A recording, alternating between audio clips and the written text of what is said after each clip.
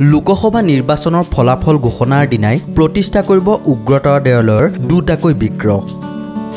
অহা 23 মেৰ দিনা অৰ্থাৎ বৃহস্পতিবাৰে প্ৰতিষ্ঠা কৰিব দুয়োটা মূৰ্তি। উগ্ৰতাৰা দেৱালয়ত মন্দিৰ পৰিচালনা কমিটিৰ সাধাৰণ সম্পাদক কৈলাশ শৰ্মাই এক সংবাদমেল সম্বোধন কৰি এই কথা জানিবলৈ দিয়ে। আমি অহা 22, 23, 24 মে তাৰিখে আনুষ্ঠানিকভাৱে মাৰ বিগ্ৰহ প্ৰতিষ্ঠাৰ লগতে আমি উগ্ৰতাৰা মহোৎসৱ আয়োজন কৰিছোঁ।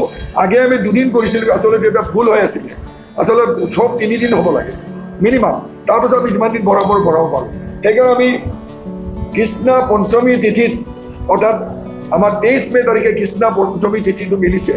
সেইদিনাখন দেৱতাৰ বিগ্ৰহ প্ৰতিষ্ঠা কৰাৰ দিন, আৰু সেই প্ৰতিষ্ঠা কৰাৰ দিনৰ বাবে যদিও নিৰ্বাচনৰ ৰিজাল্টটো সেইদিনাখন দিব, কিন্তু মাক বাদ দি নিৰ্বাচন আহি থাকিব। কিন্তু মাৰ যিটো প্ৰতিমা, এই প্ৰতিমাৰ লগত সম্পূৰ্ণ দেশৰ নিৰাপত্তা, সম্পূৰ্ণ দেশৰ প্ৰতিগৰাকী নাগৰিকৰ, বিশ্ব ব্ৰহ্মাণ্ডৰ প্ৰতিগৰাকী জল ওচৰৰ বা যিমান ব্যক্তি বা পৰিয়াল বা যিসকল পক্ষী বকুল আছে সকলোকে তেওঁ বচাই ৰখাৰ কাৰণে মাৰ শক্তিক আমি এটা প্ৰতিষ্ঠা কৰিম। চুৰি হোৱা বিগ্ৰহভাগ 975 বছৰ ধৰি উগ্ৰতাৰা দেৱালয়ত আছিল। এই মূৰ্তিভাগৰ অনুপস্থিতিত কলকাতাত প্ৰায় 3 লাখ টকাৰ বিনিময়ত নিৰ্মাণ কৰিছিল আন এভাগ উগ্ৰতাৰা মাৰ মূৰ্তি। সেয়েহে দুয়োভাগ মূৰ্তি স্থাপন কৰাৰ সিদ্ধান্ত লৈছে মন্দিৰ পৰিচালনা কমিটিয়ে।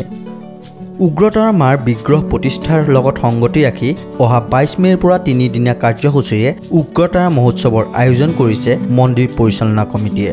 এই উগ্ৰতাৰা মহোৎসৱ অনাগত বছৰসমূহতো উদযাপন কৰিব বুলি মন্দিৰ পৰিচালনা কমিটিয়ে উল্লেখ কৰে। 23 মে বৃহস্পতিবাৰে পুৱা 9 বজাত নান্নিমুখ শ্ৰাদ্ধ, 11 বজাত ব্ৰহ্মপুত্ৰৰ পৰা জলযাত্ৰা আৰু 12 বজাৰ পৰা মূৰ্তি প্ৰতিষ্ঠাৰ কাম কাজ আৰম্ভ হ'ব। 12 বজাৰ পৰা মূল পূজা, দেৱতাৰ স্নান, প্ৰতিষ্ঠা হোম, চণ্ডীপীঠ, তাৰা পূজা ইত্যাদি অনুষ্ঠিত হ'ব। উল্লেখ্য যে যোৱা 1 মেৰ দিনা নলবাৰীৰ পৰা উদ্ধাৰ হৈছিল চুৰি হোৱা বিগ্ৰহ। কল্পজ্যোতি শইকীয়াৰ প্ৰতিবেদন, নৰ্থ ইষ্ট নাও।